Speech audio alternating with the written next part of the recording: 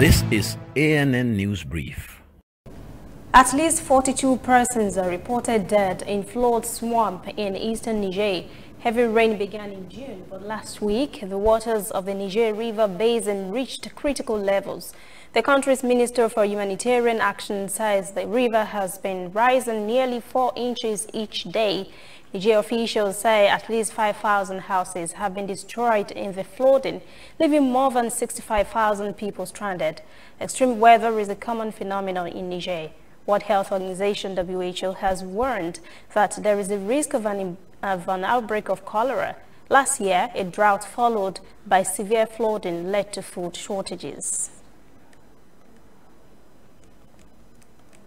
Now in Cameroon, several businesses have had their licenses withdrawn and have been fined by the government after they obeyed a lockdown imposed by separatists. Separatists are enforcing a lockdown across cities, towns and villages in Cameroon's 2 English-speaking regions, the northwest and southwest, to ensure schools remain shut after a 4th economic year in a row, because of an existing row with the government since 2016, leading to armed groups who want to create a breakaway nation.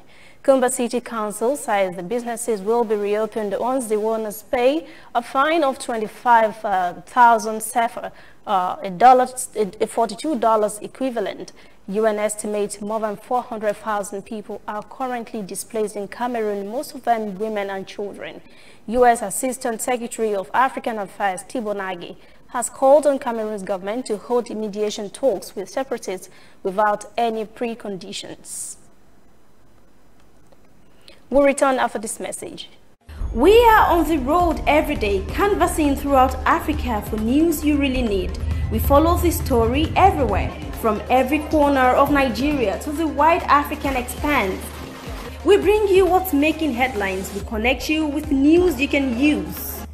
ANN, African News Network, in a truly African spirit. Tanzania's national carrier has suspended its flight from the commercial capital Dar es Salaam to Johannesburg on Thursday, citing ongoing violence that was a risk to its passengers. Tanzania's Transport Minister Asek Kamwewe told journalists in Dar es Salaam the decision was made not to transport passengers to the destination where their lives will be in jeopardy. He said they are aware of ongoing violence in South Africa, where the youth have taken laws in their hands. South African police say hundreds of arrests have been made during a week of anti-immigrant violence.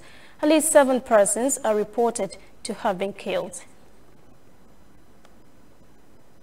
That is the ANN News Brief. For details on these and other breaking stories, visit our website, annafrica.news. Conversation continues on our social media platforms, Twitter, Instagram, and Facebook at ANN Africa TV.